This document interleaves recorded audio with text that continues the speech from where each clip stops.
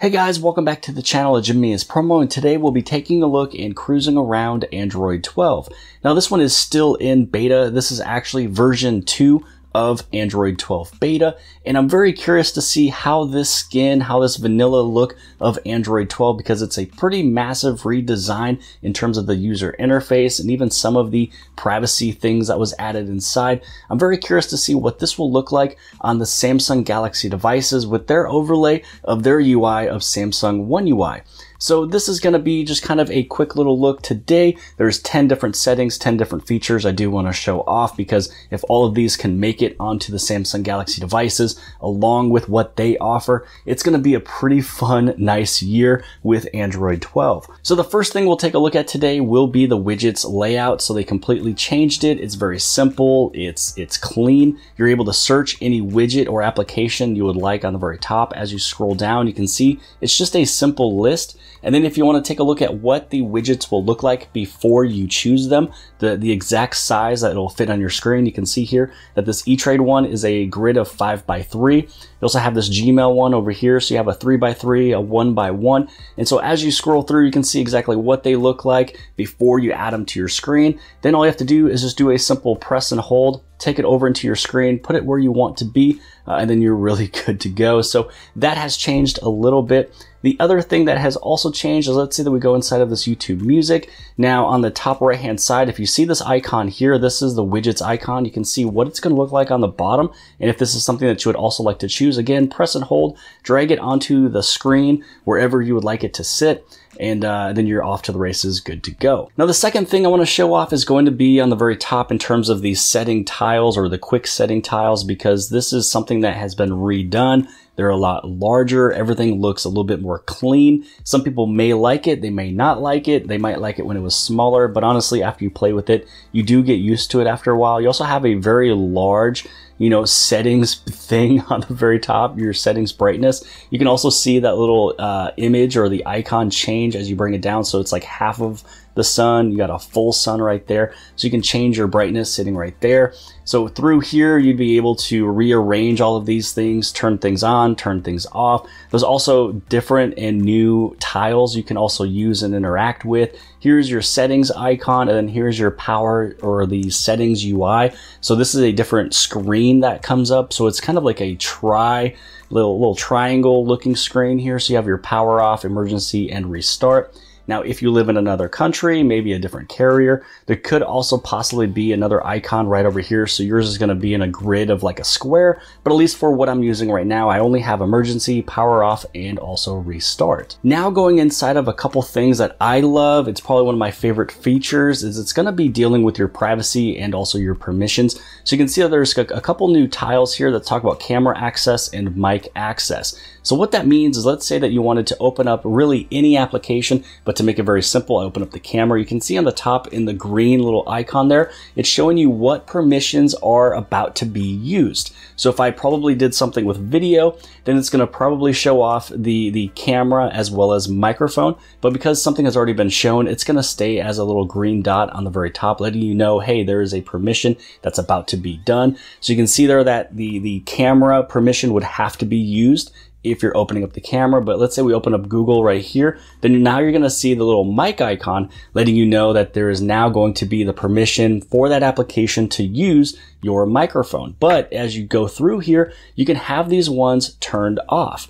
So right now it is actually all blocked, just so you know for a fact that nothing is going to happen in the background. Nothing's going to happen when you're not using it, things like that. Let's say that I open this back up right here. You can see that I have to unblock that device microphone. So then this way you'd be able to use it. Same thing with the camera. So if I was to cancel out, go back inside of the camera, you're not able to use this application. So then this way, if you feel that you have more privacy, a little bit, it's going to feel more secure, that nothing is just going to randomly start working in the background, then you know for a fact anything that uses your camera as well as microphone is now been blocked. Now, if you want to use it, you just simply hit unblock. You can see the camera right up over there. You gave the permission right back. Same thing over here. If you unblocked it, you're still good to go. You can see that microphone on the top again. And so now you can see that they're also both activated. So it's a really cool tile to bring in. I did have to go through the edit little icon here. So this way I was able to move them up. They used to be down over here. So there's a few of these I've already moved, but I put them all in order of what I would actually use in terms of what is important for the first screen, second screen, as well as the third screen. Now the fourth setting is one of those that if you're into customizing your phone, you're gonna love this. If you take a look, you can already see that my folders are kind of like a raindrop type of an icon. You can see that these other icons are also kind of like a raindrop type of thing, and every single application on this phone has all of that. It's a very clean type of a look. So I don't know if Samsung will leave it inside of developer options, or if they're going to put it inside of maybe good lock, or if they're going to put it inside of, you know, the style of your phone, kind of the way that this one is set up here inside and right next to wallpapers. It'd be really nice if it was very, you know, this simple, just to go to style. And this is where you can change the way that yours looks. So if you go through here, you can see that I have a custom one with the particular colors, with the icon arrangement. So here's your default. You have your regular circle type of icons. You also have one that's pushed out a little bit. It's kind of like almost like a circle triangle type of a look. Here is another shape. You also have this one, which is the one that we're playing with, but I went through and I changed the color. Here is a boxy square type of a look. Here's your circle square. I forget what they call that. But you can go through and you can customize this, so you can change the way that your font looks. So if you're someone who likes this type of a font, you'd be able to go to next. If you want to go through and change what your icons look like, again, this is really smart to do if you're somebody who is trying to bring somebody to your phone. So if you are using a phone with icons that look like this, or an icon that looks like this, it's going to make it easier for someone to use. Now for me, I think I was somewhere right around here. I think it was this one, and then I hit on next there. Now we're going to go through whichever color you would like to use. So there's some of these preset colors, whichever one kind of looks good to you. So we're going to go with this purplish color. Hit on next. Now this is where you choose the shape of your icons. It's actually pretty cool, you know, to go through. So if you want it to look like any of these here, so we'll make it look a little bit different than what we're looking or what we're using from before. So let's go with this option. Then you hit on next, and this is where you can just customize whichever name it is. So we're just going to call this one, let's go with number 2.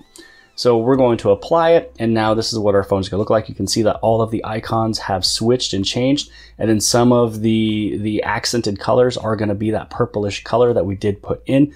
And so I don't see it too much here on the very top, but when it comes down to the rest of the accented colors, that is where that purple will pop in. Oh yeah, and if you guys are brand new here at the channel of Jimmy is Promo, you appreciate these tips, tricks, tutorials, and the latest information on your Samsung Galaxy devices, as well as Android 12 and the upcoming updates. Make sure you guys hit on that subscribe button, as well as the bell for notifications so you get notified for all future videos. And again, write a comment below the video what you guys are most excited for, because when you write comments, you give this thing big thumbs up. It does help the YouTube algorithm push this video to more and more people. So on the very top, I do want to show you one more thing, and it's one of those nice things that if you're in bed, you're laying down, and you need your screen just to be a little less bright than what it is now, you'd have this option right there. Now you can see I'm still quite a bit, you know, almost close to the top. You're able to have a little extra dim to bring it down. So let's say that we were to bring it down here, maybe you're laying in bed and you want it to just go a little bit more, you can simply just tap that icon instead of you having to drag it. Now if you wanted to go even more, it's gonna be very hard for this camera to pick this up here,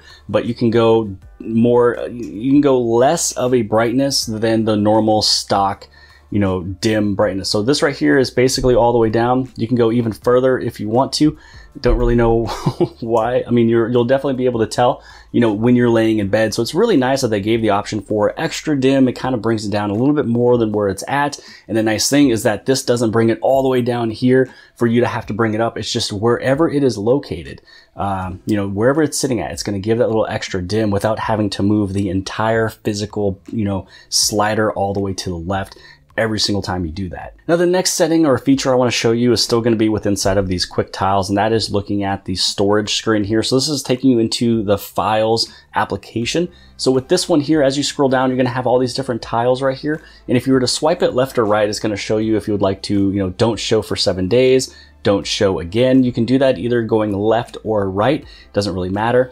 Also too, if you were to press and hold on any of these, you know, quick settings, usually when you press and hold, it's going to take you to more settings of that. This one's just going to take you into the app information. Now also too, one of the nice things that I kind of noticed is sometimes when you see these little arrows, you know, on a Samsung phone, when you hit the arrow, it's it's going to bring up like a smaller version of like basically the full running application. So it's very similar as if you're to just tap it. And sometimes people think when you tap it, it's going to completely turn it off. So I'm very glad that it doesn't do that. Now, if you want to have the full screen of this, just do a simple press and hold. This is where you're going to see not only your Wi-Fi you're connected to, but also your 5G network as well, along with all of the rest of the Wi-Fi's all around you. So they did a really good job with kind of condensing so many different things and making things just work a little bit more seamless. Now, hopefully Samsung One UI is going to adopt a lot of this. Now, this next thing I want to show off is one that's just really dealing with how you charge it and the animation that comes with it, which I think is super clean and it looks really good. So anytime that you were to plug it in from the bottom, you're going to see the animation go from the bottom. Now, if you were to do wireless charging, what it's going to do is pretty much the same thing, but it's going to ripple out from the bottom. So it does that same animation, but kind of move from the middle of the phone. Now, this also does give you a pretty good look at what the phone looks like with the lock screen. So this looks pretty cool. I like it. You're going to have a little bounce effect as well. Then when you swipe up, here is your little lock password or whatever you're going to be typing in. Then if you also have your little fingerprint on the back, you'll be able to unlock your phone and head right back in. So it just looks really cool with the animation of charging. Now, this next one is very small, but I think it's pretty cool to play with. And if you ever wanted to just kind of pause an application, press and hold, tap on pause app. So this way it's not running the battery, it's not doing anything in the background. Maybe it's kind of like a little phone health type of a thing. You just wanted to stop an application at really any given point in the day. And if you ever do want to ever go right back, it's going to be grayed out, but once you tap on it, either you can hit on OK because it's just saying that it's paused, or you'd be able to go to unpause application, and this way you'd be able to go back inside that application again. So here is the 9th feature I want to talk about, and here on the Pixel, when you go inside of your settings, and then you go all the way down to System, you go to Gestures, and this is where you have the option for Quick Tap. So Quick Tap allows you to tap the back of the phone twice, and it'll give you a couple different options of what you're able to have it do for you. You can even require it to have stronger taps. So you can open up applications, so show notifications, see recent applications, play or pause media, access your digital assistant, or take a screenshot. So if you want this to open up your Google Assistant with just a couple taps in the back, you can do that. Also, what you can do is if you wanted to, you can take a screenshot. Some people might use that because it could be a little bit easier. I use mine for the play pause media, and it actually also brings us into the 10th one, which we'll get to in just a second. So we're going to go inside of YouTube Music. I'm going to play a song right here. So you can see that it's playing. I guess we can open this up here so you can see that the pause is there for me to have that as an option. It's at about 21 seconds in. Now on the back of the phone, all you got to do is just give it a double tap like this. Now, sometimes it could be a little bit harder of a tap, a softer of a tap. It really kind of depends on what you think is either light or not. You can see that there it is paused because we have the play option. Now you can see that it's playing again. Now, it's really cool. And now we're going to move over into the very last one here, and that is talking about the music widget that kind of shows on the top. So the cool thing here is that if you're to play or pause, you have those little animations with that play pause kind of going from whatever you are tapping. Then when you tap on that phone speaker, this is where you can simply change it to either your phone speaker or a Bluetooth device. This is where you can also turn up your phone volume if you want to, but for copyright reasons, cannot turn it up for right now. So that's it for today's video. I wanted to show off just a few things of what you're able to do on Android 12. Obviously, I probably did not hit everything on this phone yet. I kind of went for the things that really stood out, some of the things that meant something to me, something that should be part of a video and nothing that is just dead space. But let me know what your guys' favorite feature is. Let me know what you guys are most excited for when it comes down to Android 12 coming to your Samsung Galaxy devices with the skin of Samsung One UI on top of it. I'm pretty excited for it. Even if Samsung doesn't even put One UI on top of it, this right here is actually pretty cool. And then just give us good luck, and then we're good to go with some of the additional customizations. But I hope you guys appreciated this video. If you guys did, please give it a big thumbs up. Don't forget to hit subscribe. Subscribe right over here in the very bottom left-hand side. And if you like this video, then more than likely you'll also like this video. And I'll see you guys later.